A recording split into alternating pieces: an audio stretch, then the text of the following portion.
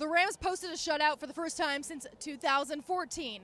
For the first time since 2003, they're 5-2. Are you shocked? Because some of the players were in the locker room after the game. With Gary Klein, I'm Lindsay Theory for the Los Angeles Times. The Rams defeated the Arizona Cardinals 33-0 at Twickenham Stadium. Gary, they go into the bye week indeed 5-2, 2-0 on a very long road trip. Last season, 4-12. Can you believe this is where this team is? They're ahead of where anyone predicted they would be at this point, including, I think, some of the players. They're saying pump the brakes. I asked several, does this mean you're a legitimate playoff contender? And I think inside, of course, they want to say that, but they're saying, hey, not so fast. Even though Sean McVay said this was the best game they've played all year, as you mentioned, to finish a long road trip, they're saying, hey, we're going into the bye week, we'll regroup, but they're in a pretty good spot. A long road trip might be putting it nicely. 10 days on the road, a long week in Jacksonville followed by a long trip over the Atlantic to play in London. But the defense, they came out fast and strong. Carson Palmer, he was knocked out of the game. Adrian Peterson was a non-factor in this shutout. This is a defense, we've been talking about it, adjusting to a 3-4 under Wade Phillips. Well, they seem to have it dialed in now. With that shutout, they've been playing well since the second half of the Dallas game. You mentioned Carson Palmer. He had a broken arm. Alec Ogletree came through the middle, forced that interception that LaMarcus Joyner pulled in, the key play to the game. Everything changed after that. And Jared Goff, they'd had trouble finding the end zone the last several games. They left a few points out there. Greg Zuerlein came in and kicked a few full field goals.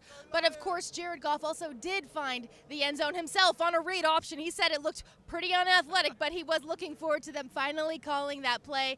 And the offense started to find its rhythm again. He said he's been begging them to call that read option, even though it puts him at risk. He did bang up his left hand. He said he'll be fine. But the thing about Goff, aside from that one interception, which he called a dumb play, he managed the game pretty good. He had that 2-minute drill at the end of the first half. They had a long drive that ended in the end zone. They finally kind of got over that red zone hump a little bit at the end of the game. So all things being equal, the defense played well, the offense did some nice things, and the special teams, again, with Greg Zuerlein, were nails. Players are saying the right things. They might be saying pump the brakes. We're not quite sure if this is a playoff contending team. However, the smiles in that locker room really said otherwise after the game. Guys clearly excited that they are 2-0 on this long trip. They are now going into the bye week, and then they'll travel back to New York. They're logging the frequent flyer miles to play the Giants. Gary, what do you think going into this bye and then heading back to New York? I think there's no reason why this Rams team can't be 3-0 in the month of October.